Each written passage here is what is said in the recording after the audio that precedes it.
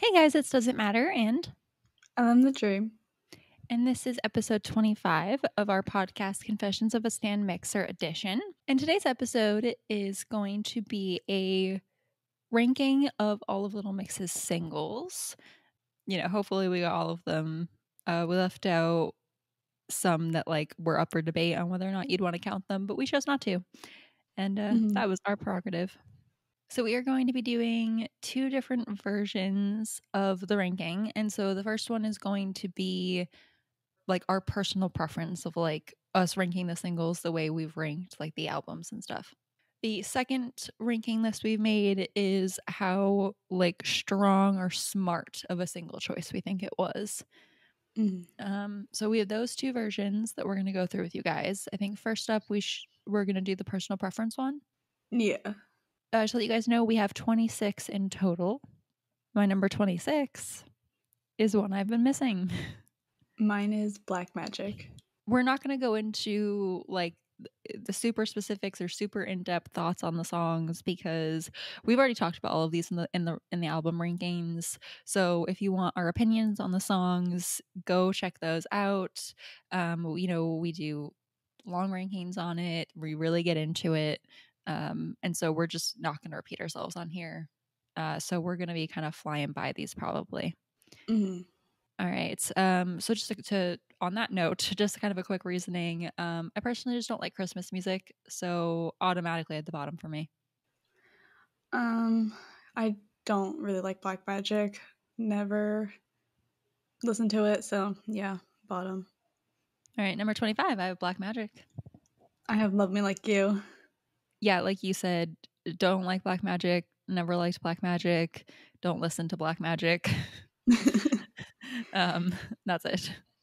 Yeah, Love Me Like You. It's similar to Black Magic where I don't listen to it or like it, but I would probably listen to it over Black Magic. Maybe. Depends on the day. I don't know. Those two I could not figure out for the life of me. The rankings are subject to change based on mood. No, yeah, literally. Number 24, I have Breakup Song. I have Holiday. Breakup Song is Black Magic meets shout out to my ex for me. Yeah, I just don't really like Breakup Song. I just don't like Breakup Song. I kind of find it a discount off of both songs. Neither of those songs I particularly love to begin with, and I don't really like the lyrics of Breakup Song. I find them to be very generic and repetitive. With Holiday, I liked it when it first came out, but I, for some reason, just don't like it now. I think I just overstreamed it. And so I don't listen to it because I listen to it too much and I don't like it as much as the other ones. All right, number 23, I have Bounce Back. I have Little Me. I just don't like. I'm not really a fan of the style of the music, and I'm not really a fan of the sample, and not really a fan of the backstory to the song. I'm just not a fan. Little Me. I mean, I don't know. I've had mixed feelings about this song for a while. If you listen to the other rankings, I just not really a fan of it. I really try, but not a fan. So Number 22, I have Love Me Like You. I have Bounce Back. I mean, I don't like any of the singles off of the Get Weird album, and so this is just a continuation of that theme that you'll see. It's above Black Magic and significantly above Black Magic because I find it more tolerable to listen to, but I still don't like it. With Bounce Back, it was never really one of my favorites when it came out, and I haven't listened to that song in a pretty long time. So I think compared to all the other singles, it's just very low on that scale, I guess. Number 21, I have Secret Love Song featuring Jason Derulo. I have Hair. I don't really like Secret Love Song with or without Jason, and I absolutely do not like Jason on the song. I don't like him on the song, and then I don't like Secret Love Song enough to cancel out the fact that I don't like him on the song. and that's all there is to it. So with hair, it's another one that is just kind of too young for me, so I don't ever listen to it. And Sean Paul being on it doesn't really do anything for me because I'm not a fan of him either. So there's nothing that brings it up in the ranking. Number 20, I have Think About Us. I have Wings.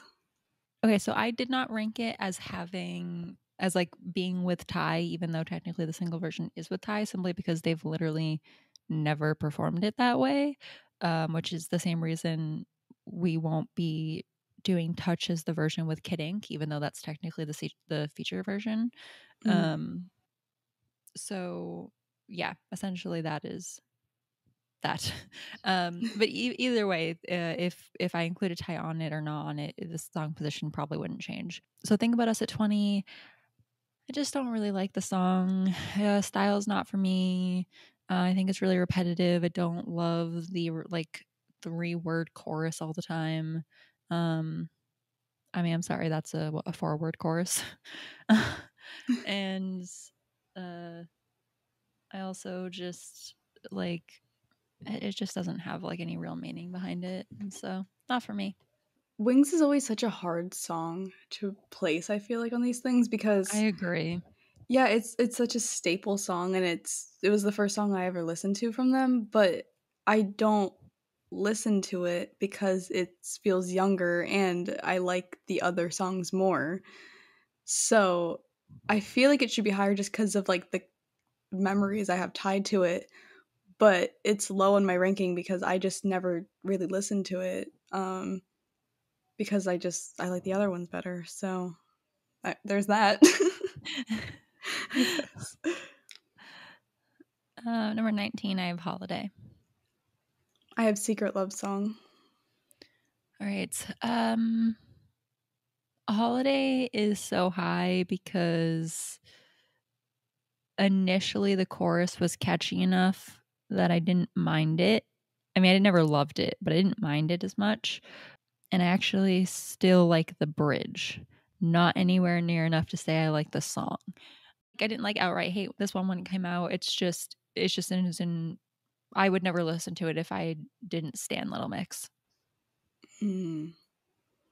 That's a good way to put some of these. Yeah, I think that's how I'm going to start phrasing it. I think that's how I'm going to start talking about it.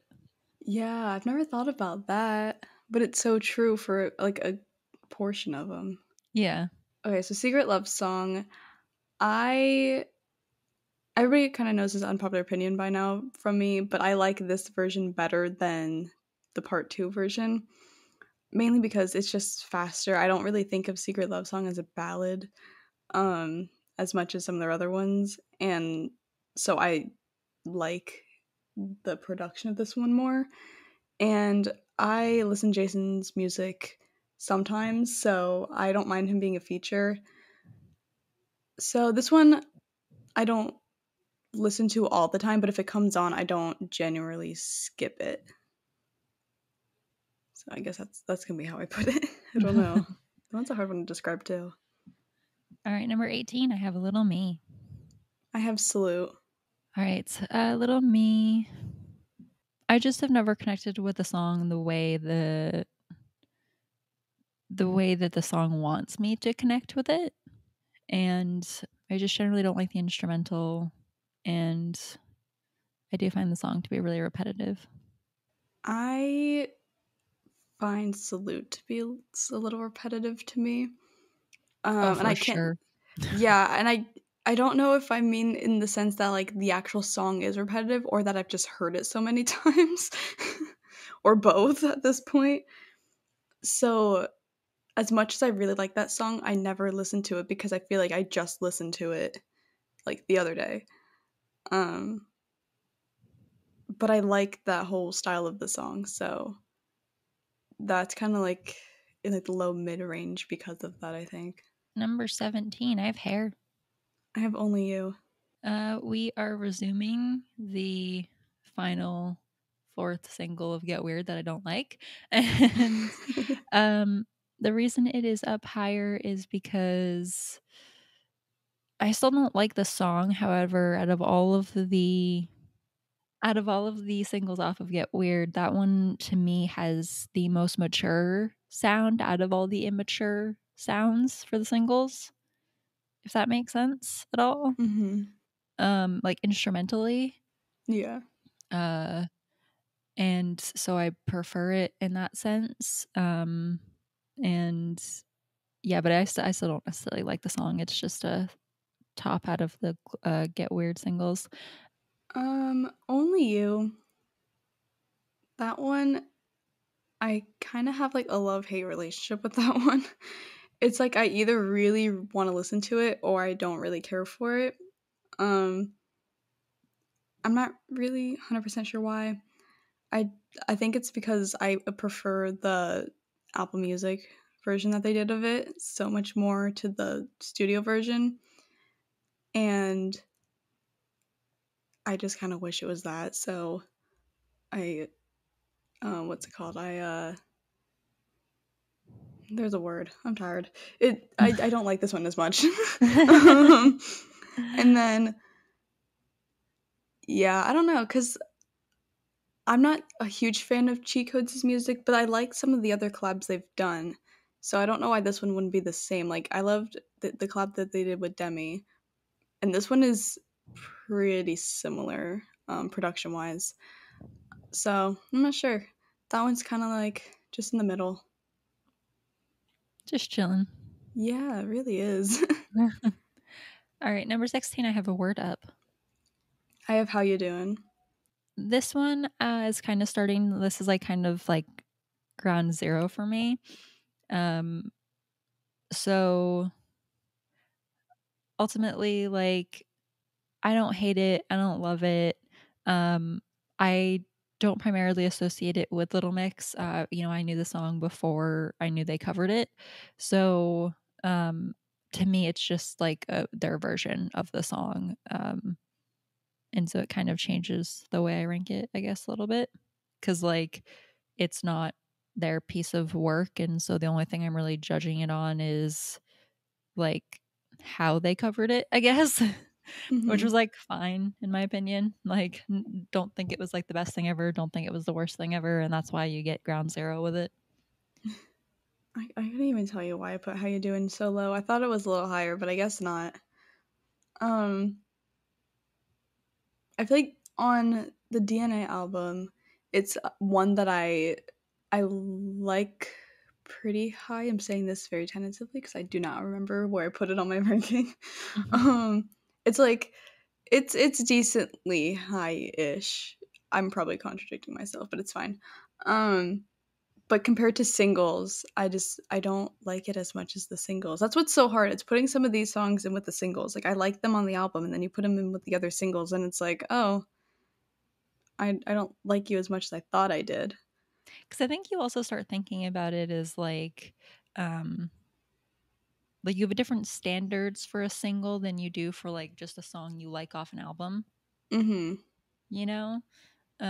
Like how good were the performances or how like well do you think the song could perform live or like and obviously like we're trying not to let that color our impression of it, but like it does because that's the whole purpose of a single. Yeah. I At think least with How for You me. Doing, no, yeah, definitely. I think with How You Doing, it's repetitive, so that makes me not want to listen to it a lot for the same reasons as like Salute and stuff. But I really like Missy, and I like her verse, and so I really like that whole little feature, which brings it up a little bit. But overall, the song does have like a younger feel that I'm not a huge fan of. So yeah, that's kind of I have a love hate relationship with a lot of these songs because of that, and it's always the uh, singles. I know. All right. Number 15, I have a reggaeton lenta featuring well, Little Mix. I have no time for tears. Okay, so this is not my style of music, and I do not really go out of my way to listen to this song. Um, that said, though, I do like the vocals on the song. I do like the like outreach to other demographics for them in other places in the world, and it was something different for them and all of that. So it's one step above neutral. Um, No Time for Tears is surprisingly, even though it's what is it? It's about little under middle, I would say. It's actually one of the ones I listen to the most out of all of these. Just because it comes up on my music a lot, and so I don't skip it, I just leave it. But I feel like it hasn't been out long enough for me to have like a full on opinion about it because I tend to not really think about the singles until they've been out for a few years. And I'm like, oh, yeah, no, I don't like this one that much, or this one I actually like a lot more than I thought. So that one's in like it's still new phase, even though it's not super new. Mhm. All right, number 14, I have Only You. I have Word Up.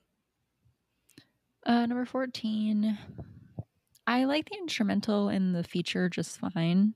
Um, I just really can't get behind the lyrics, and I really hate that the verses are almost identical. It really annoys me because if I wanted something to be the exact same the entire way through, then I would go listen to like a Teletubs song. That's really mean. But like, I don't like that the verses are almost identical. I just like verses are usually my favorite part of the songs, and it's because I like storytelling and I like when they're different, and I like having something differentiate the song, and instead it's like we're just going to sing you the same thing over and over and over and over and over again. I understand it's a club song, but I don't care. Also, I don't really like the meaning of the lyrics either. All right, personal opinion, I'm done. um, Word Up is kind of what you said. I don't really think of it as like their song because it's just a cover, but I like it. I like the original. I don't know. I don't have any like strong opinions about that one. I like it. Do I Right, listen to it all the time? it's No. neutral, like ground zero. Yeah, like I don't listen to it all the time, but when it comes on, I'm bopping around. Like I'm not mad it's a single. I'm like extremely neutral with that one. I don't know why. Number 13, I have No Time for Tears. I have DNA. I know everyone hates No Time for Tears, but for me personally, I like the lyrics better than I like Only You. I don't necessarily love like the instrumental or like the vocal arrangement more, and I don't necessarily like the feature itself more. But as far as like what I'd rather like listen to or see performed, which of course we've never gotten a performance of it, but just saying like it would probably be No Time for Tears over Only You. Um, and also, the No Time for Tears chorus really makes me think it's a sample of Signed, Sealed, Delivered. That can't just be me. I don't know if it is or not, but like I swear that is what I hear in the chorus. Never thought about that. I'm telling you guys, listen to it thinking about like Signed, Sealed, Delivered. You will hear it. DNA is one that I've actually been listening to a lot recently. I used to not listen to it like all the time, but I definitely have been now. I like the whole dark, rocky-ish feel that it has. Um, but I just feel whenever I listen to it, it just feels outdated because it is one of their first singles. So I don't feel weird listening to it, but I'm like, I feel like I shouldn't be listening to it because I feel like none of the fans like do. I don't know. That's just what I feel when I listen to it, but I really like it. I do listen to it quite often now. All right, number 12, I have Touch. I have one I've been missing. All right, Touch. You guys, I'm sure by now know if you've listened to any ranking, um, that Touch is just not for me. I'm just not a big fan of the song. That being said, and I don't like actively go out of my way to listen to it. Um, I would listen to No Time for Tears before I would listen to Touch, probably, but I think Touch is a better pop song and has really nice, pretty vocals and harmonies. And even though it is super repetitive, I feel like um, there's also a couple of change ups. And yeah, that's pretty much it. With What I've Been Missing, I really like that song, and I always forget how much I like it until I listen to it. But I can't play it year round, so it kind of defaults itself to like the middle because I can't listen to it in the middle of summer. So I mean, you probably could, but I feel weird doing that because it's not Christmas time. So yeah, I that's the reason why it's low. But I always forget how much I like it until I listen to it. All right, number 11. Shout out to my ex. I have Woman Like Me. I could hear the apprehension in your voice. I'm scared. You're gonna hate me. Okay, so not touch. Shout out to my ex. Oh my god. Okay, shout out to my ex. For me, like shout out to my ex gets all of its like points from just like its timing, its relevance, its era, and its sassiness. Like everything aligned perfectly for shout out to my ex to be what it is. And that's kind of why I always want to rank it higher than maybe I should because of all those things, because it all like everything lined up perfectly for shout out to my ex to like run and like be the best song it could be. Mm-hmm. Does that make any sense? Like, is that just me that feels that way? No, I know what you mean. You know, like I feel really uncomfortable having it next to touch because I feel like it should be higher. Mm-hmm. But like realistically, as far as like what my preferences are, it's not. But like I want it to be a lot higher than touch is. Yeah. So I don't know. I feel weird about the fact that it's at 11. But ultimately, like about the song, it's a good pop song. Like it has nice change ups. I do really like the storytelling that happens in it. I do love the sass of it, but you know, it's also not. It's a song that if I had like heard it, um, I mean, like I did hear it before I was a stan, but like, you know, I mean, I'll tell you what happened when I heard it before I was a stan. I thought I liked it. I watched the music video. I didn't like it as much as I remembered thinking that I liked it, and then I didn't listen to it again. I didn't hate it. I didn't have an issue with it, but it was not a song that I was like, I got to listen to this, you know? So, there you go. Okay, here's my defense mechanism behind Woman Like Me. I have two reasons, and I'm pretty sure I know I for sure said one in the rankings, Film 5 ranking. Also, I should probably put this song and the next song are basically going to be the exact same reasoning behind it, and you'll see why soon. Um, so with Woman Like Me, there are two reasons why I don't listen to it as much as I don't want to say probably should because I actually do really like the song. But I over listened to it when it first came out because that was like the first album like release I was a part of as a fan, and I was really excited. And of course, I listened to that song all the freaking time, and that's what I do. I find a song I like, I play it over and over, and then like a couple months later, I'm like, why did I do that? And then it kind of ruins it a little bit for me. So I definitely did that to myself. Um, Also just doesn't help that they perform it a lot, so that kind of made it a little worse. I just kept hearing it over and over. And then second thing is that the fandom always says that it's like one of the best singles and stuff, and that makes me not think that. Just because I'm petty. That's nothing against anybody. That's just me not wanting I don't know. I don't Um share that extreme opinion of yours, and therefore I'm going to make it worse than it is because I don't share that. That's what I do because if you say, "Oh, I don't like Woman Like Me," you get attacked. And so that makes me want to like not like it even more. Even though I do like it. That's the problem. So I don't know. It's weird, but yeah, I mean, the ones I have above it are obviously above it because I like them more, but this one I really like, and I obviously really liked it when it first came out because I listened to it nonstop. So yeah, that's the end of my tangent. You'll hear it again in a minute for the next song. All right. Number 10, I have DNA. Hive touch. All right. So for DNA, here's the thing is that if they had recorded it during the glory days or the LM5 or the confetti era, Not if it had been on those albums, but like if it had been more recently recorded, I think that I would want to rate this song higher. And I say that based on, I'm sorry, I hit the mic. I say that based on, um, based on like the remixes, because I like the remixes they do on tour for DNA during the Get Weird and the Glory Days era quite a bit.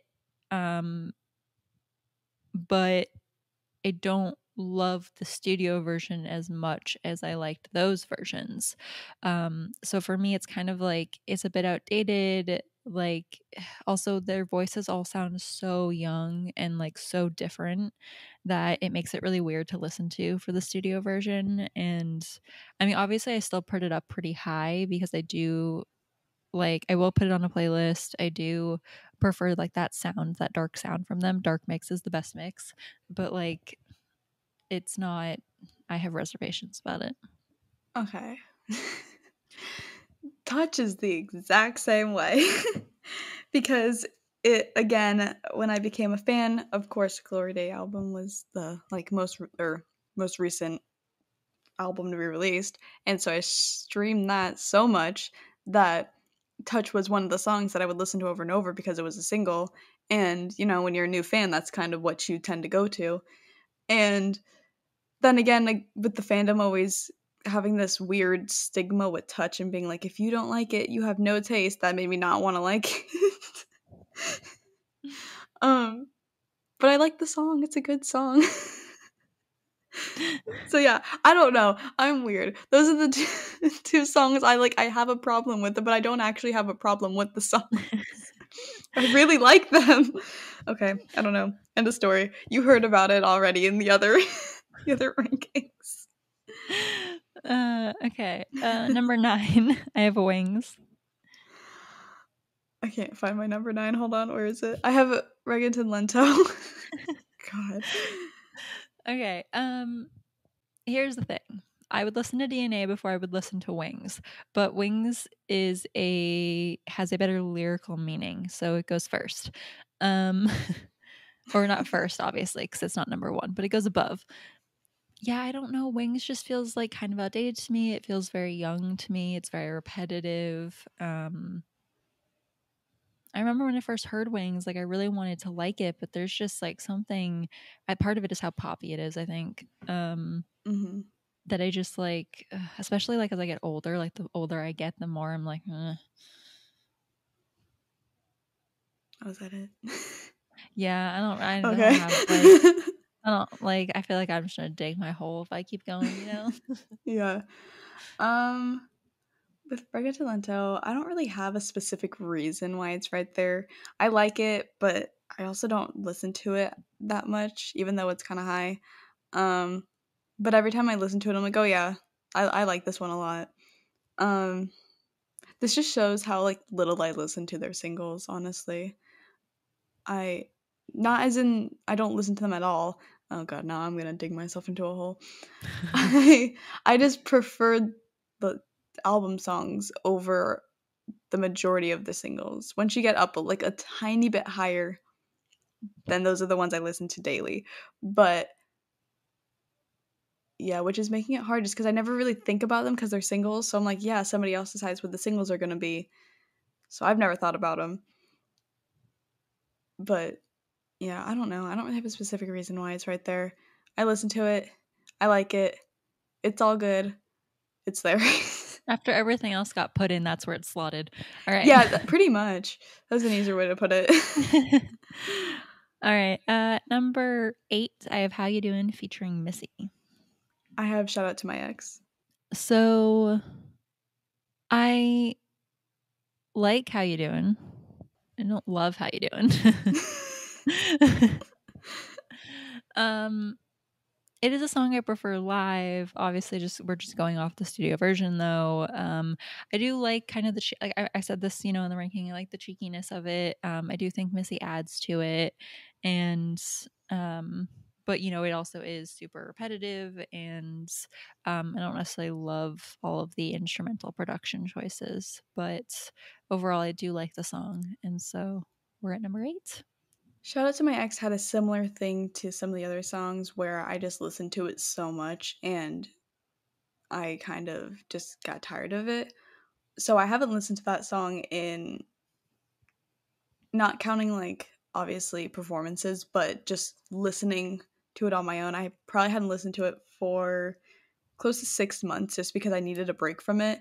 But I've been listening to it again somewhat recently, and now I'm kind of getting back into liking it a lot more than I did. Um, so that's fun because I really do like that song. It was the song, one of the songs that made me become a fan. Like if that it weren't for that song, I wouldn't have found them again. So I always feel bad that it's low, but I have a problem with over listening to songs, and that's what happened to that one. But now that I had my little break, I'm listening to it again. It's all good. It's making its way back up. Yeah. I don't I know. put it lower than you did. Don't worry. Okay. That's true. Moving on to number 7, I have Woman Like Me. I think about us. Woman Like Me. I do enjoy the studio version of the song. I don't love it. Um, I don't really like Nicki's verse on it. I'm just not really a big fan of rap. I'm honestly not a huge fan of Nicki. I know I've spoken like the worst thing in the world. I've betrayed everything, but I just don't. Um, nothing against it. It just not for me. I would have preferred a different bridge personally. I do like Nicki on the song though for the girls themselves and for the exposure and just because it was one of their dreams. But like as a listener, I just would have liked something else in the bridge. Um, yeah, so I mean, I like listening to the song. It is catchy. I do really love Lee and Jesse's lower register on it. Um, and I do like the intended meaning behind it, um, especially Lee's lyrics. But also, it's super repetitive and it's like very surface level. I won't get into it. um, it follows the theme in LM5 about woman empowerment that I don't really love. That didn't come out right. Okay, one more time.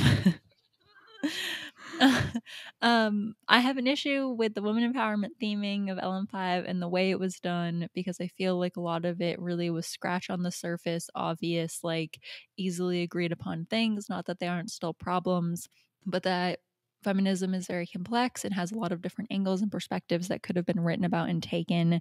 And I feel like that was not done in LM5. And I feel the same way about Woman Like Me. Yes, the concept of, take me as I am. I'm not perfect. I don't live up to these kind of arbitrary, like historical, sometimes even like barbaric expectations of women. Um, but that's also like one of the most like generic, like generic doesn't sound like it fits right, but it's kind of the only thing I can think of right now. It's like, well, duh. Like, could you like it's very basic feminism. That's what I want to hear. It's not generic. It's very basic feminism, and I just would have preferred that LM5 in general, but also even Woman Like Me, tackled deeper, more complex facets of feminism and the experience of being a woman, and that is my general complaint with LM5. I don't even know if I phrased it that way when we did the LM5 ranking. I know I definitely complained about it. I don't know if I phrased it that way. Um, and yeah, so that's just part of my feelings on Woman Like Me. And I spent way too long talking about it, and I'm going to be done now. The funny thing is with Think About Us, I did not like that song when it came out. When I heard it on LM5, I said, okay, next. Couldn't tell you why, just wasn't vibing with it. And then I don't know what happened. I think it might have been when they performed it live, maybe. I don't know. They did something, and all of a sudden I really liked it. And now it is one that I listen to, I would say pretty regularly. Um, it's always one that I'll put in when I play it, when I play music with my friends. I guess when I used to because COVID. Mm. Um, but yeah, that's kind of a, I want to say like a universal song. I know I can play it around whoever I'm with, and I know that they're not going to care that it's Little Mix. All right, number 6, I have Move. I have Power. All right. Move lyrically is not really that interesting, which is disappointing. But I do really like how creative the production is. I do enjoy the song. I don't really get tired of listening to Move. I mean, I do not play it on repeat, so I don't test that. But I typically don't skip it if it comes on, which says a lot because, it's been out since what, like 2014, Mm. 2013. Uh, so yeah, that's kind of it. With Power, honestly, the only reason I have that it's on here is because I just like the ones above it more. There's literally no reason why it's here. Like pretty much from here all the way up, I like them all pretty evenly ish. Um yeah, I don't know. It just by default and it ended up at number 6. Love that song. All right, number 5, I have No More Sad Songs featuring MGK. I have Breakup Song. uh, all right. As you all know, I will take the original version over the feature version every single day, every single moment of every day. Um, and if you don't know that, then you are new to the podcast. Welcome. And yes, so despite that, it is still actually pretty high when you take out all of the other. Like I think if I remember correctly, it was pretty like in the middle ish on the Glory Days ranking. But if you take out all of the album songs, um, then it leaves it pretty high apparently. uh, Ultimately, yeah. So while I prefer Jesse's Bridge, I don't dislike MGK on the song. I do think like he managed to come on pretty well. I don't think it's the better version of No More Sad Songs, but I'm not upset with it. And I generally like No More Sad Songs. Again, like what makes No More Sad Songs a favorite for me is the bridge. I think it's the heart of the song.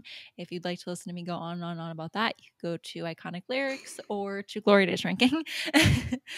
And yeah, so there's that part of it. That being said, though, I still really love the production and like the vocal arrangement, and the melody of the chorus and all of that. And I think there's like a nice amount of kind of change ups in the song. And so it's still a pretty high up single. Okay, I always feel like weird saying Breakup Song is one of my favorite singles. Like guilty almost because I know everybody hates this song, but I really like it and I could not for the life of me tell you why. Do I think it's one of their best singles? Obviously not. You'll see pretty soon. But do I really like it? Yes.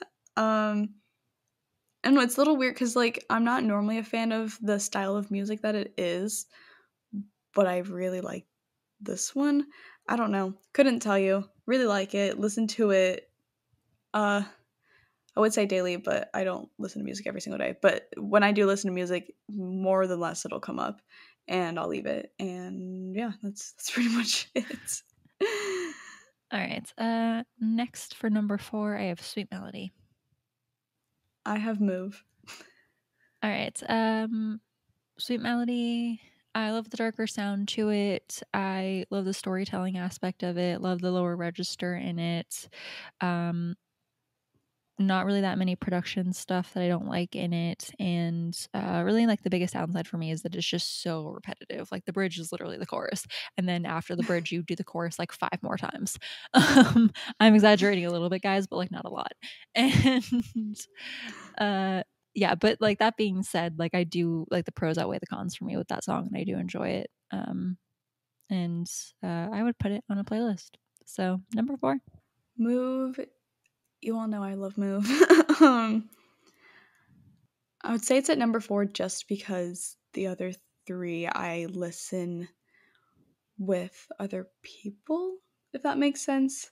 I think we've touched on this where there's certain songs that you'll play with other people, but like who don't like Little Mix type of thing. Mhm. Um, but Move is one that really I'll only play it for if like it's me or somebody that knows them. So I think that because that shouldn't weigh into my ranking, but it heavily does. And so that's kind of how it ended up at number 4. But honest, it's one of my favorite singles, so I'm okay with it. Mm. Number 3, I have Change Your Life. So do I. I'm so glad we got at least one that matched up. I know so far this has been like the most, I want to say the most different, I feel like this has been the most difference maybe. that we've had since, like, Confetti or something. Yeah. It's so weird. Okay. We're so used to now, like, having the same ones. I know. Okay, so, Change Your Life. This is a song I had heard before I was a stan a long time ago. I really love the message. I love that it's about them. I love that it captures a moment in time. It does feel a little bit young. It is really repetitive. But I have sentimental attachment to it. Yeah. It's it's one that I've always talked about, that it's always one of my favorites. And I think what makes it this one and number 2, I kind of had a hard time deciding on which one. But one, I listened to the other one a little bit more regularly. And this one, at the time, didn't know that this would be the reason. But after you said it earlier, it makes a lot of sense. um, this is probably a song that I wouldn't listen to if it wasn't Little Mix, just because of like the whole meaning and message behind it. Mhm. So yeah. My number 2 is Salute. Mine is No More Sad Songs. Salute, it is really repetitive. Um, that said, I have a little bit of a sentimental attachment to it because I have memories of listening to it before I stand Little Mix, during like a dark time in my life. Um, yeah, I like it. I like that it's empowering. I like the message. I love the bridge. I love that like that's a very big change up, which I really appreciate because the song is so repetitive. Um, it is clearly something I would listen to when I'm not a stan because I did. And um and I think that it's a like I don't know, I just the dark mix is the best mix. hmm No More Sad Songs. That one, I've just been really loving it a lot. So I mean, it would probably end up still being there if I did this ranking like in 6 months. But just right now, I've just been really liking No More Sad Songs for whatever reason. Because I already did really like it, and so it just kind of went up. I don't know. But speaking of him, my friend is a fan of him, or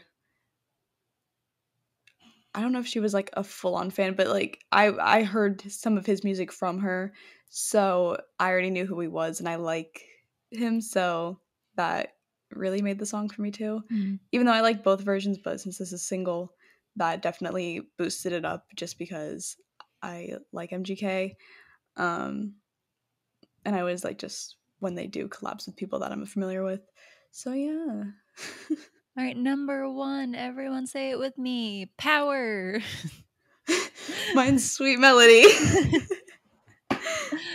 um I assume that you guys always know what number 1 is after we've gone through a giant list of which you couldn't possibly keep track as we go back and forth. Yeah. Except for in Glory Days, I did expect you to know what number 1 was. Mhm. Yep. uh, all right, Power. It's one of my favorite Little Mix songs. The feature version is my preferred version out of the two. It's one that I loved before I was a stan. It's one I still love. I don't usually skip it. And yeah. I just love Sweet Melody. I mean, I've said it since the day it came out. Um, don't know exactly where. I think I definitely have said it on here. Um, but I've said it on my channel and on just on my social media. This has always been like my favorite single. Um, will it die down once like more singles come out? Maybe, but I highly doubt it. Just this one, it just sounds so unique, I feel like, and I just really like it. I don't Mhm. know. It's not really much more for me to say about it. It's a single, but like I really like it. I listen to it like almost I would say every time I listen to music, it comes on and I leave it on. So, yeah. All right, so that is our preference for the rankings.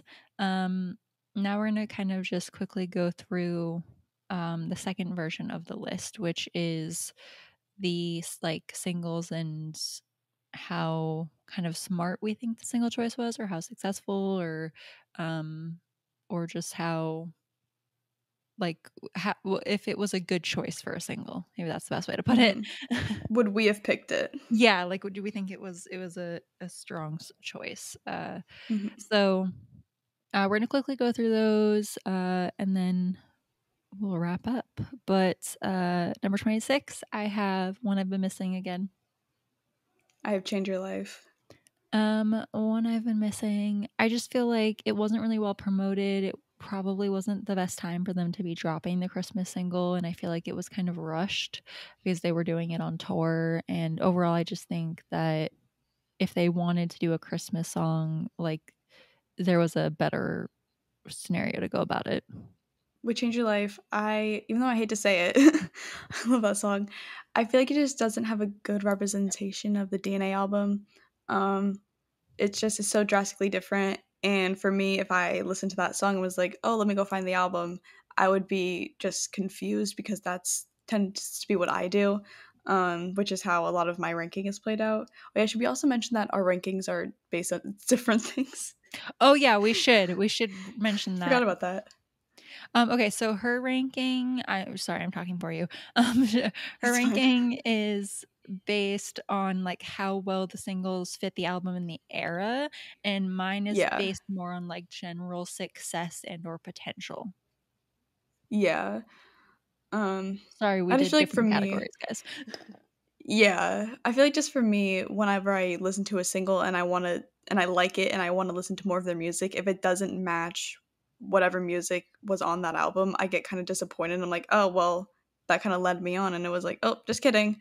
Um, so yeah, I don't think Change Your Life had a good representation of it, and I also just think the message is clearly for them. So it if you're not a fan of them, you probably wouldn't be as like attracted to the song. Number 25, I have Breakup Song. I have Little Me. All right.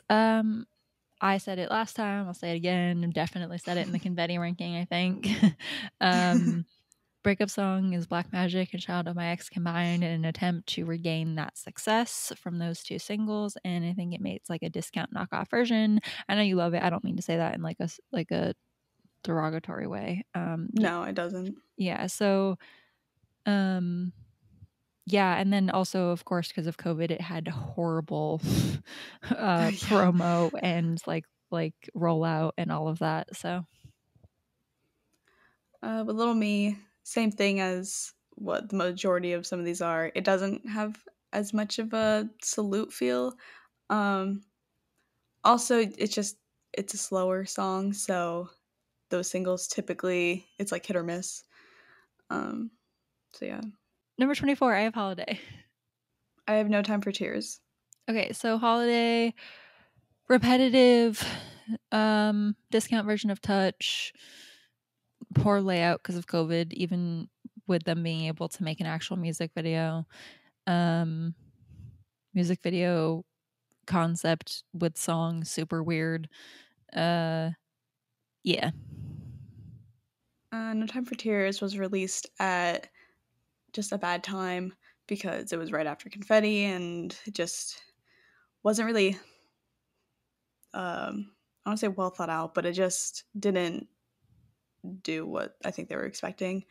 And Nathan's a smaller artist. Like it's not gonna really attract much attention to them.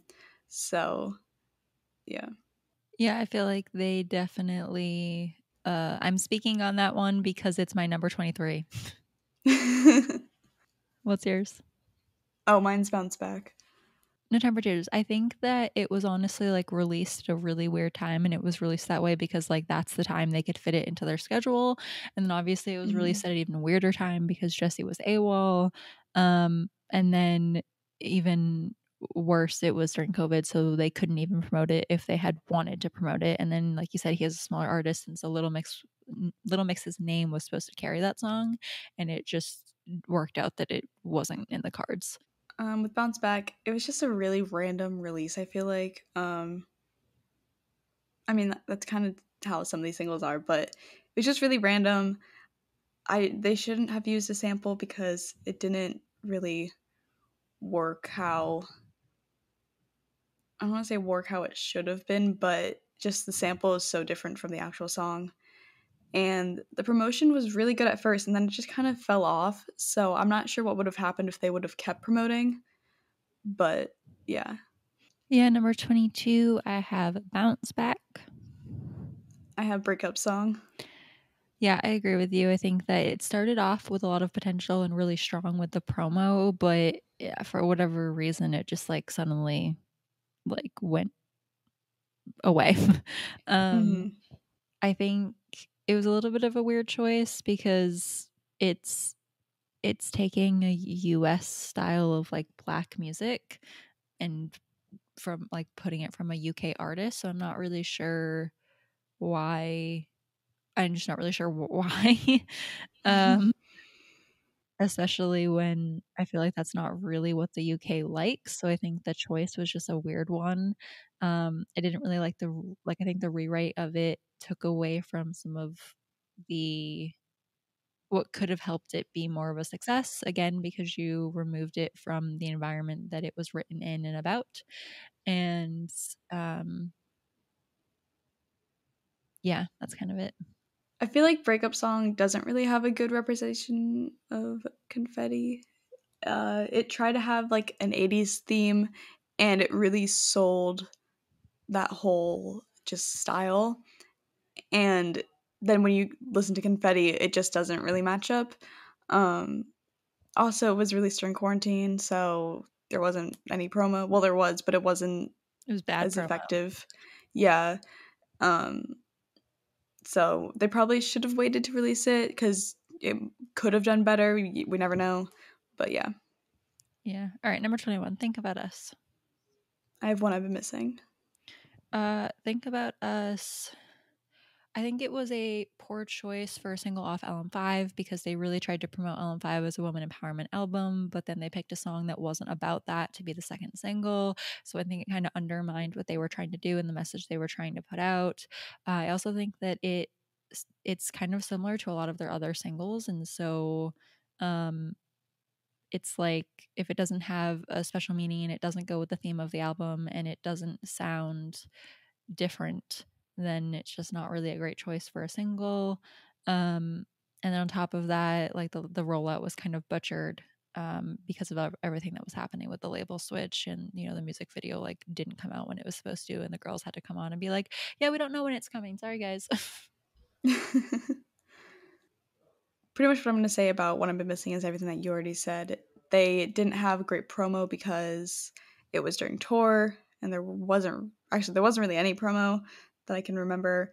Um, and yeah, I don't know. In my opinion, they should have done it a different year, like in between albums, just not on tour. Um, because I feel like they could have promoted it better and had the impact that they wanted. So yeah.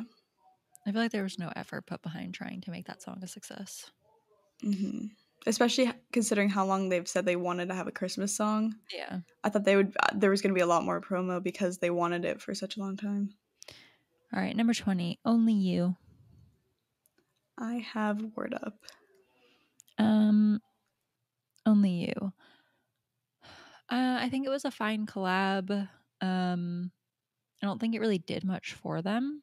Didn't really go with the theme of LM5, which, obviously it was released before that, but it did end up on the deluxe version of LM5. Um, yeah, I mean, I don't think it was bad. I think there was a decent rollout. They definitely did, um, they definitely did embrace the song, especially in the later years, and they performed it and uh, kind of tried to do a thing with it, but like they didn't show up in the music video. Um, and I just think like it didn't go anywhere. Yeah. With Word Up, I mean, it's not their song, so that's going to have a different impact, I guess. Um, it was for charity, so there's not really much about it being pushed to be a super big like success thing. And I think since it was a sample, they used a song that not many mixers know just because of their age. And so they kind of defaulted to being their song, even though it's not, it's a cover. So the song itself is great, like I like it, but I don't know how smart it was to use a song that their Demo. demographic doesn't know. So that's just kind of my mind, though. Yeah, I mean, my number 19 is Word Up. Mine's Holiday. Yeah, I mean, what you said, I think it was a bit of a weird choice as far as like their demo goes. But that being said, I mean, like they did do promotion for it. They did perform it in the US for Neon Lights, and they performed it for Salute in the UK. And so they really embraced it and like went with it. And, you know, they showed up for the music video and all of that. So I think there was like decent promo for it considering what it was. But ultimately, like, it's not their song, and it was just a charity single, like, one off. hmm With Holiday, this one is kind of weird because I feel like they had really good intentions and like a strategy for the US market because Holiday does sound like the pop songs that are really popular over here that we like, but promo just wasn't done in the US, so it didn't really work out, and especially because of COVID, it just really didn't go well because of that. And on top of that, it doesn't really reflect confetti, so that was kind of a problem. But like they had good intentions for it. They really tried to have it happen. So once again, if COVID wasn't a thing, would it have made it big over here? We'll never know. Number 18, I have Love Me Like You. I have How You Doing. Love Me Like You, I feel like it did fit the theme of the album and the era. And so, in that sense, it made like everything cohesive, and that was good. And obviously, it was promoted a shit ton, as was all of the Get Weird era. But that being said, I feel like it didn't actually help them much in the long run because Get Weird as an entire era really cemented them in the UK as like an immature kids group. Um, and even though Love Me Like You is not age appropriate for children, it has that sound that makes you think it is. And so I think that, you know, ultimately, despite the fact that like it had good promo at the time and all of that, it probably wasn't actually that great of a career move. With How You Doing, that one should have been released not at that time because a lot of they should have done somebody who their demographic knows. Um, at the time, a good majority of people, I mean, I'm assuming I wasn't part of the fandom at the time, but just from a little bit of math, I feel like a lot of their demographic didn't really know who Missy Elliott was, and if they did, they didn't listen to her. They weren't as big of a fan, so that didn't really help it much in that sense. Also, the feature version wasn't promoted as much as the like non-feature version in the US, and I think she has a bigger market in the US, so I feel like that would have done a little bit better, but I don't know. That's just stuff that I'm thinking. I have no idea if any of this is accurate. Mm. All right. Number 17, I have Little Me. I have only you. Um, Little Me, I feel like got a decent amount of promo and but I don't think it did like exceptionally well or um was like the catchiest or like best song that they could have chosen off of Salute to potentially have like a radio hit. Um However, I do think that it was a good choice for longevity and for the credibility of their career. I think it kind of gave them the opportunity to be like, hey, we write, we don't just sing like kid pop songs. And then I also think that it gave them longevity in the sense that uh, they can continue to sing it today and it doesn't sound like they're, 18. Hmm.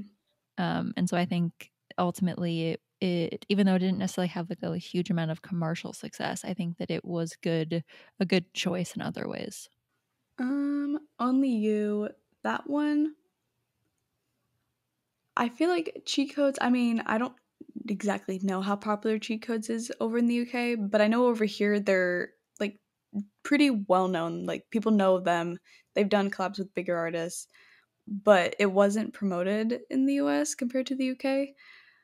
And so I thought that was just a little strange because if they're trying to break the US market, it should have been promoted in the US because it potentially could have had a bigger impact.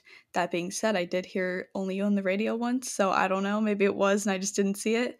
But um yeah, I don't know. That one is just more of the type of promo it had. I feel like if they had a bigger promo in the US, it could have done a lot better. Number 16, I have Change Your Life. I have Move. Basically, my reasoning for Little Me is the same as Change Your Life. They wrote it and it gave them the opportunity to get a little bit more credibility to their name, um, early on. Uh, so even though it wasn't like the biggest commercial success and there were probably other songs on the album that could have charted better, I think that, again, it also has longevity. They can still sing it today, and it's not going to sound as outdated as some of the other things on DNA would have. So I personally don't think Move would have been a smart single for Salute because I don't think it sounds as much like the rest of the album. There are certain aspects, but I feel like they should have chosen a song that had more of the general production that a lot of them had, especially since this was the first single, right? Yeah, it was Like the lead lead single. single. Yeah. Okay. Yeah, I don't know. I think it's a good single, but it shouldn't have been the lead single. So 15 is Hair. mine's Think About Us. Hair. I think that Hair was the most mature sounding off of um Glory Day, not Glory Day, sorry, woo, off of Get Weird. As far as like instrumental goes, not necessarily lyrics or concept, I guess. Um, but I think like, if you're just hearing it on the radio, and you're not really listening to the lyrics, then it's got a better chance of not being seen as like a kid song. That said, if you are listening to the lyrics, then it's definitely a Disney song, just like everything else off of Get Weird, as far as singles go. Um, but I put it up higher because of the Sean Paul feature. I feel like even though it didn't really do anything for me, it was an attempt to expand their audience and catch the attention of people outside of their demographic. And so I don't necessarily think it was like the best feature they could have ever had. However, I appreciate that they were trying to do that. Yeah, kind of what you said about Think About Us earlier. It doesn't really represent the theme of the LM5 album, so I probably would have chosen a song that matched that. Um, but it's not like the worst choice, but there's definitely a few other ones that I feel like should have been there instead. Number 14, I have Move. I have Love Me Like You. Um, for Move, I do agree with you. It was a bad lead single, hence why it's so far down on this list. And I think there are certain elements to Move that are that do kind of relate back to the cohesiveness of Confetti, but I do agree it's also a little bit out there in comparison to some of the other songs. That being said, I think that it was very catchy and it was kind of like a good transition song from DNA and Wings to Salute. Um, But yeah, I definitely don't think it should have been the lead single. And yeah, I think that was just a poor choice. There's no defense of that. Um, but that being said, I do think that it did provide an opportunity for them to do that move a cappella. And of course, anytime they can turn something into an a cappella that shows off like their harmonies and their talent, that's always a win. Like, it's not just because like we all like it, but because it gives them credibility with people outside of their demo. Yeah. So Love Me Like You, I feel like compared to the other singles on Get Weird, it wasn't promoted to the extent that the others were. Um, and I feel like it obviously fit what they were doing at the time. It fit the era, it fit the whole sound that they had. But it's kind of what you said, like the lyrics just were a little bit, I don't want to say mature because it's like a immature song, but it has a more mature meaning. And the other ones just didn't. So it just, that song compared with the other Get Weird songs, just, I feel like they're just on different levels almost, even though they have a similar sound, just meaning wise, it's just a little bit different. Number 13, I have DNA. I have Salute.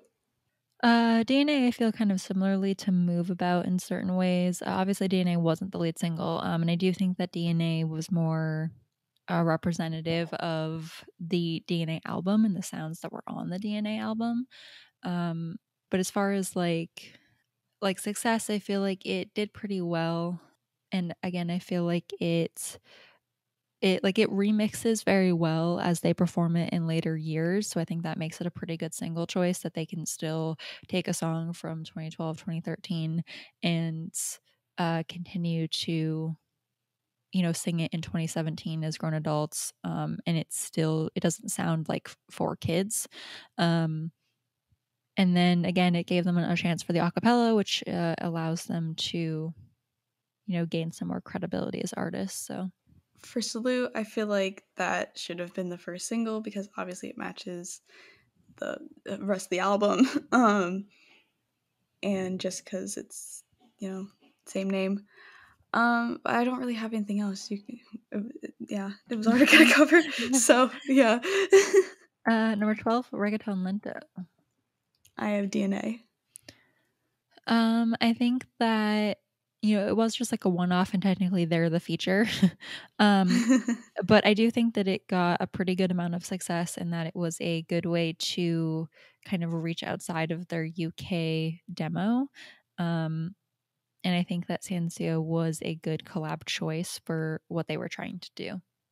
You just kind of said everything about DNA. So yeah, pretty much all of that. Obviously matched the album. It was very different than like the other, what was it at the time, like two songs that the general public had heard from them. Yeah. Um, Allowed them to like show a different side to themselves.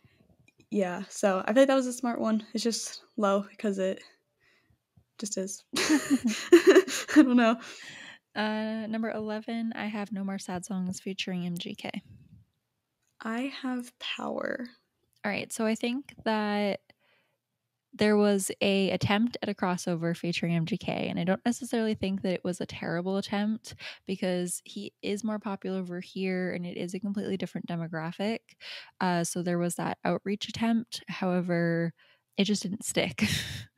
And but like when we have people react to it, you know, people are like, oh, they have a song with MGK, like I have to listen to that. So like it does pique people's interest, but it just for whatever reason didn't hit the way they wanted it to at the time. But I do think it's very catchy. Again, I do think that it's going to have good longevity, and so I think it was a smart choice in those ways. So I put Power a lot lower than I remembered. But here's my, I guess, reasoning why. So, well, one, it matched like the whole Glory Days feel, so that's what brings it up. But for me, it was the Stormzy feature. So in the UK, like that's great because he's a UK artist, but I feel like he's very limited to only the UK. I could be wrong, but I know he's not well known in the US. And I know that like they were focusing a lot in the Glory Days era on US success. And so I feel like having him on a song probably wasn't the best move, just because the potential already wasn't going to be there because we don't really know who he is. Um, so that's kind of just what brought it down for me, was the fact that he's really only a UK, maybe just that general part of the world artist, and that the US doesn't really know who he is. Number 10, I have How You Doing featuring Missy. I have hair. I think that like this had potential if it had just been done at a different point in their career. Um, like Missy is very well known. She has a lot of credibility to her. And if it had been done at a different time, it might have hit a bit more for them, especially in the US. But I think like they were just so early on into their career, and it wasn't actually ever on the album.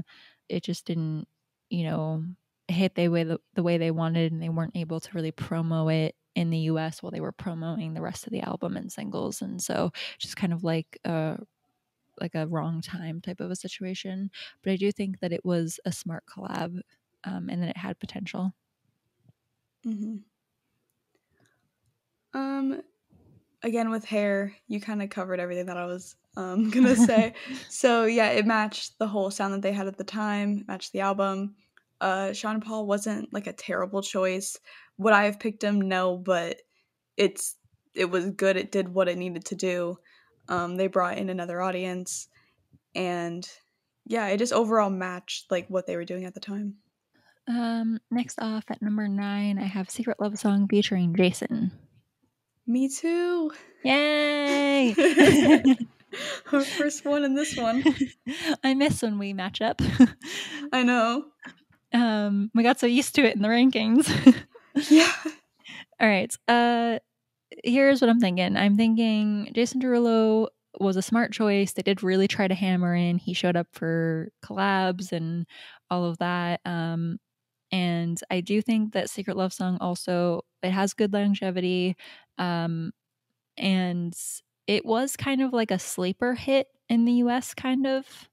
Like a lot of people like do covers of it, or like, I mean, you've probably seen in reactions, people are like, oh, I think I know this song, or I didn't know this was them. So I think that like it again had potential, but for whatever reason just didn't hit quite the way they wanted it to. Yeah, there's not really anything negative about like the whole really anything behind it. I think the only thing that I probably would have done differently um is because they did performances with Jason, but every time they did it they were in the UK. Yeah. So I feel like if they would have done it in the US, it would have hit way harder. Yeah, I feel like there just wasn't really enough promo of it in the US. Yeah, because everybody knows him here, so you're gonna see his name and be like, "Oh, curious." Like, Mm. I'll listen to that. And so I feel like if they would have had at least one performance, it would have probably done a lot better. My number 8 is Salute. Mine is Sweet Melody. Salute. I think it was cohesive with the album and the era. I think that it was the woman empowerment theme was a good way for, again, to try to get more credibility as artists. I think that it has good longevity. They're still going to be able to perform it, later on in their career, and it's not going to sound childish or outdated too much.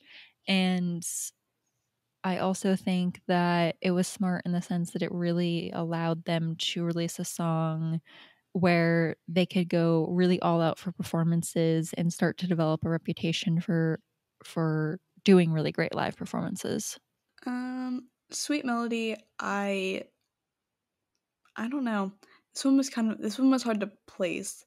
It was a good choice on the album, I feel like, but the impact that it had in I know I keep using the US as an example, but it's hard because like we live here. So um I feel like I don't even know if it was so much as them or the fans that were expecting it to be big in the US and then it just wasn't as much. Um So because of that, I kind of put it lower. So yeah, that one was really hard. I don't really have too much to say on that one just because I didn't know where to put it at all. All right. Number 7, I have Power featuring Stormzy. I have touch. So I do actually think that having the UK artist on it was a good idea. Even though they were really trying to break the US during that time, I think that you don't want to dedicate an entire era to a like different country than the one you're from, especially if it's your most successful era, because you do kind of want to retain that popularity and loyalty in the UK as you try to break other countries. And since they were in like they were touring America like while they were doing this, I think that it's just like a good choice to just kind of keep your foot in the UK while you try to break um, into another genre. I also think Stormzy is super supportive, and I think that he was a good choice again to kind of reach out outside of their demo. And it was also very different to the other songs they had released during the Glory Days era. I feel like with touch, that one I'm not 100% how it did on the charts in the US, mainly because I was not a fan at the time. But I feel like everybody seems to just be familiar with that song, so it must have done somewhat well regardless of its chart position. I feel like that's one that it'll just kind of be brought up and people will be familiar with it even if they aren't Little Mix fans. So for that reason, I put it pretty high, I guess, on here. Um, for some reason, this one just seems to stick with people and people are just familiar with it. Mm. So I don't know. Number 6, I have Touch. I have no more sad songs. Yeah, I think that Touch, even though I don't really personally like it, um, it seems to, for whatever reason, be very popular even with people who don't necessarily really like pop music. And it did have like an impact in the US, so they were successful with it in that sense. Um, and it did have like a bit of staying power in the US. Uh, and I also think that it was a little bit more mature. It allowed them to try to start moving into that direction with their music because they were coming out of Get Weird, where it was very much like censored. Mm, So I do think it really gave them that opportunity to try to establish themselves as grown-ups and women. And yeah. And again, it's longevity, right? I didn't mention it with Power either, but like both of those have longevity. Like they're going to be able to keep performing them for years, and they're not going to start to feel um, like it's too young for them or anything like that. yeah. I really like how No More Sad Songs has like I don't even know how to describe it. It just has a whole Glory Days feel, which I mean, all of their singles from that era does. But whenever I think of Glory Days, I think of No More Sad Songs for whatever reason, and so I feel like that's a good thing. And I really like how MGK was on it. I think that's good to bring in other audience things. I don't know what that was. Audiences and yeah, it's kind of like what you said. They'll see it and be like, "Oh, I need to hear this," or like, "I didn't know this. They had a song with him." So I feel like that was just a really good move. Number 5, Woman Like Me. I have Black Magic. I think that this was like a really strong attempt at the US in theory. um Obviously in practicality it was rough because of the label change. um but I think that it had really strong potential and could have really helped them in the US. Unfortunately it just didn't work out that way. But I do think that it was still a smart choice. It just didn't work out. Yeah. Black Magic definitely matched Get Weird. It was good for their audience at the time. Everything was very similar and all worked really nicely together. Um, Black Magic obviously had a huge impact. The only thing is that it kind of stigmatized them, and so now they're seen as being for younger kids and not so much as being more mature and all that. So that was kind of the downfall of that, but it did land them a ton of success. So yeah. Number 4, I have Sweet Melody. I have Wings. So my top 4 are in position very firstly based off of the fact that they went number 1 in the UK.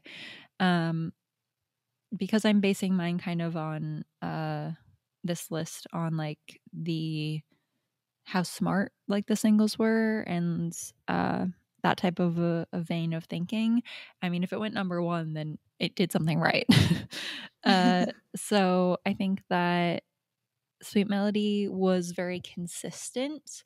I do think that it got a lot of help from Jesse leaving, as far as like fans really pushing for that number 1, because it didn't really have staying power, which means that it didn't capture the general public enough to get the number 1 on kind of that's like On its own. yeah, I don't really want to say too much like on its own, because like it did on its own have a lot of staying power in the charts and like the top part of the charts. But I don't Mhm. think that without Jesse leaving and the fandom pushing for that, that it would have ended up number 1. I do think it would have had a lot of success. I do think it still would have been successful, like charting wise. I just don't think it would have quite made it there by itself. And so that's why it's at the bottom of the number 1 singles. But yeah, that's it. I feel like Wings was like pretty perfect for their first single. Obviously not counting like the whole Cannonball thing, but it matched their audience really well. It matched them. It just it showcased what they were pushing for and what they wanted at the time. And well, it did well. Everybody still knows that song to this day. And yeah, I think just that being their first song was their first single was definitely a good move. Let's see. Number 3, I have Black Magic. I have Woman Like Me. I know Black Magic might seem like it should really be 1 or 2, but I think because of how popular it is and the fact that it's such a streamed video and it's such like a streamed song even to this day, um, and obviously it did very very well for them, not just in the UK but elsewhere. However, I really do think like how immature the sound is and the fact that the music video is like a Disney movie, really does not age well as they get older. And I think it really cemented them because of how well it did as like a more like immature group aimed at children. And I think that kind of hurts like the longevity and the growth and mature that they're trying to do. Yeah, it's like people don't realize that song is from like 2015. Yeah. So, Woman Like Me, pretty much everything you said. Having Nikki on it was a really good idea, but it just didn't really work out. Um, Again, if there was US promotion, it definitely would have taken off because of how big she is over here.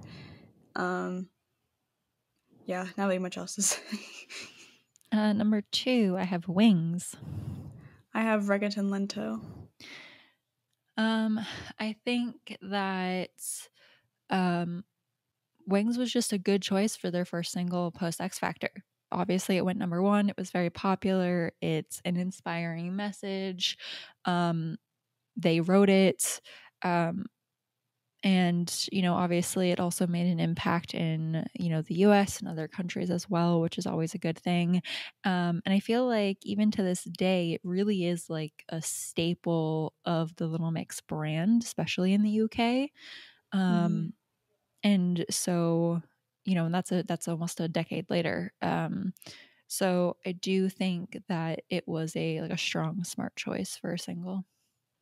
So with Reggaeton Lento, that one, I feel like it's kind of surprising that I have it so high. Yeah, But I was surprised. were you surprised?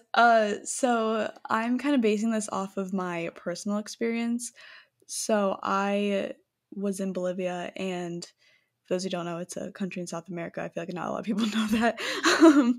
But I was visiting family down there, and it's really, really big down there. Like in the airport, I would constantly hear it. And I was in two different cities, so it was definitely like playing in both. Um, and so I feel like that was a really good move because they have such a big South American audience, and they just don't have opportunity to perform down there. And so I feel like that really it one strengthened their connection, I feel like, with their fans down there because they're like just wait, we know you're there. Like we're going to do a song with the popular artist down there. And two, it just worked out really well. um it's a song that got popular not just in those countries, but like pretty much everywhere. I feel like it got pretty popular in a lot of countries. So yeah, I think CNCO was like the perfect people to. I don't want to say collab with because they're the collab, but it was perfect for them to collab together because that song was already popular on its own, and then with them on it, it just made it even bigger. And I So think yeah, like Little Mix actually showed up for the collab. Usually yeah, when like they're the feature, it's like crickets. yeah, But like they actually showed up for the collab. They performed it on their own. They performed it with CNCO. They like promoted it. They showed up with a music video. I feel like they it was the way the rollout for that one was pretty good considering that they were the featured artist. yeah. I'm also not. I just want to like state I'm not 100% sure how reliable my information was. It might be different in different parts of the country or parts of like the continent. Um, but in Sucre it was very popular. Mm. Number one, shout out to my ex. Woo! Yeah. um okay, so basically obviously went number one. I think that again kind of what I said before in the other ranking, like everything just lined up perfectly for shout out to my ex to be a success. um Mhm. it was like even in like I hate to bring up Zayn. I don't know, like I don't know if you guys have noticed, but like I go out of my way to like avoid him in my videos on this podcast whenever I talk about Perry. Like I just am not here for it. But I do think like they did capitalize on that well. um and I think that it was an empowering message. I think that it will age well. I think that they really like pushed it. It got them their first Brit that was not like fan voted. Mhm. It truly was like the music insiders and industry acknowledging their hard work and giving like some, I mean this is sad to say, but like giving them some credibility as being real artists. And I think that like it was a hit in the US as well to a certain extent. And I just think like that is also part of the Little Mix brand, the same way that Wings and Black Magic are. I hate that Black Magic is part of the Little Mix brand, but like I do think like those top three songs are really like just associated with not just like their being their hit songs, but like who they are, and the music they make and the messages they stand for and stuff. Um, yeah. Yeah, pretty much what you said. It was just they used the whole Zayn situation really smartly, and they just kind of ran with it. Yeah, and I think Didn't they try to stop also any of it. I think they did a nice balance between taking advantage of all the hype that was coming from that, but not making it into a thing. You know what I mean? Mhm. Not creating drama around it. They did it politely. Yeah, there was a very nice balance between we're going to use this to hype up the song and get us streams and views and do well, but we're also not going to be super shady or like And like rude or drag them. disrespectful. Yeah. And like drag in, the new girlfriend, and I think they're married now. And all of that. So I Mm. just think, like, again, it was just like everything lined up so perfectly for Shout Out to My Ex to just really rock it out, um, and give them just like some credibility and, a new brand that was more mature and another empowering song. And again, they wrote it, which is, it's always nice when they get credit for things that they wrote. Mhm. Um, yeah, so those are our two rankings, two different lists, two different ways to rank them. We just thought it'd be interesting to do it both ways. Let us know down in the comments what yours are, if you disagree with anything we said, if you agree. As always, please be respectful of us and anyone else in the comment section. And we will see you guys next week.